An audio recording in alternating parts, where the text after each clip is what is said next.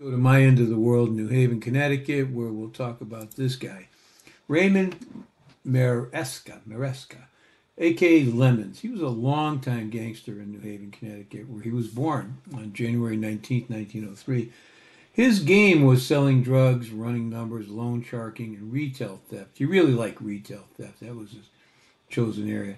He was associated with the Lucchese crime family through the Lucchese capo Carmine, Willy the Wop, Locascio. Why would you want to be known as Willy the Wop?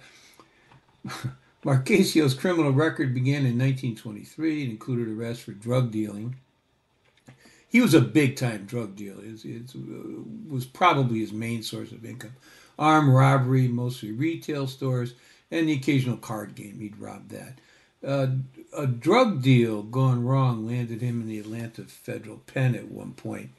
After his release from prison, he ran a hold-up gang, but physically he just disassociated. He wasn't in it. He would plan the jobs, but wouldn't go on them. So he concentrated then on loan sharking. In 1951, federal agents arrested Lemons in New Haven after he dealt $1,500 worth of heroin. It's a lot more money now than it is now in 1951. Worth of heroin and stolen guns to an undercover agent during an investigation. He was sent to prison again. This was around 1970. In December 6, 1972, detectives watched Lemons taking bets over the phone and writing on a piece of paper. They were watching through the window and writing on a piece of paper while his wife, Canetta, examined the papers that he wrote and then filed them. Detectives walked up, they knocked on the window, they showed him his badge, they showed a search warrant. Lemons and his wife, they grabbed all the betting slips, they ran into the bathroom, they started flushing the evidence down into the toilets. Detectives kicked in the door, they had to kick in the bathroom door, they wrestled in the little teeny bathroom there, they got most of the stuff out of the toilet, and they had to go to court again. Lemons died in 1980 of natural causes. Willy the Wop Conforti, an alleged member of the Gambino crime family, is reported again and again as being his brother, Lemon's brother. They're both from New Haven. They're both about the same age. Both dealt drugs. But I checked on Ancestry, everywhere else I could. There's no blood relation. They're not in-laws. They're not. So I don't know. I think that's something that's started and stuck. But who knows? Maybe some other way they were brothers. There's another Maresca over in Italy. She's a convicted murderer, a mafia boss, Assunta Maresca. She's better known as Pupita Maresca, the Lady Camorra, who died in her home in Castellamare di Stabia. She was 86 years old. This is in 2021. Mascara was a tiny woman, but she had enormous charisma and great looks.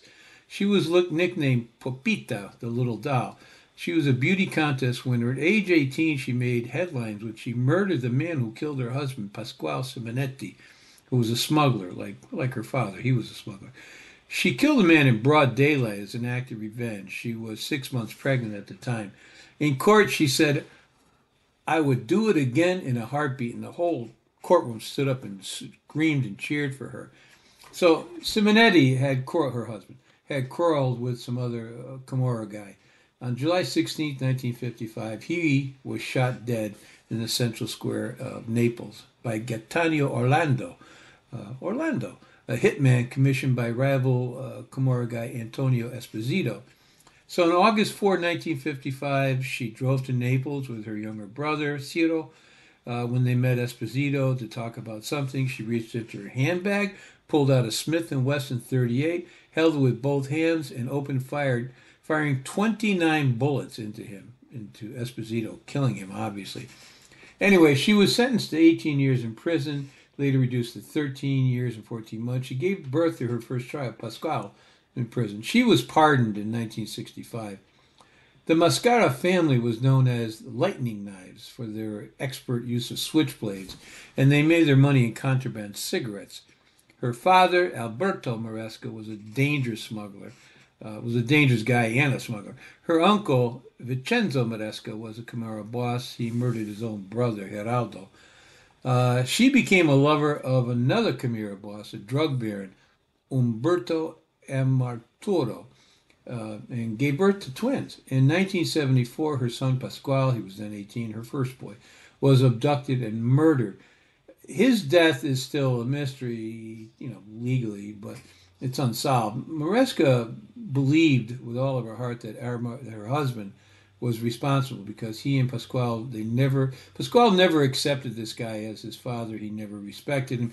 He was outwardly disrespectful, and the husband, Amaraturo, threatened him several times. He said point blank, "I will kill you someday." So there's your first hint. Maresca separated from her husband, obviously, in 1982, but she continued her involvement in the underworld with the Camorra.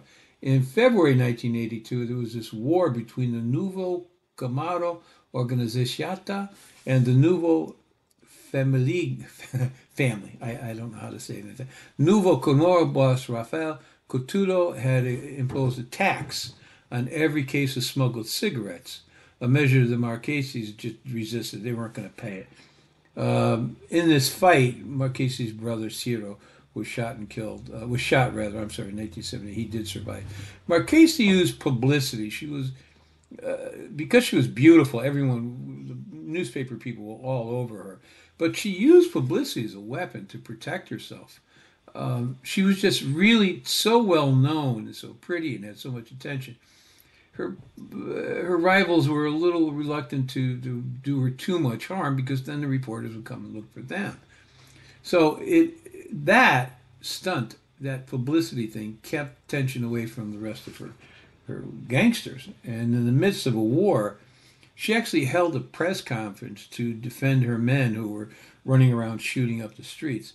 So after the notorious serial killer Rafael Coutulo launched a new criminal organization to take over the traditional Camorra families in 1982, she called another press conference and she denounced him as a power-crazed madman. So that sort of thing, even in Italy, where the mafia was running rampant at the time, it was just astonishing. People just couldn't believe that she did that. And the press went wild. So anyway, she died in her home after a long, long career in organization.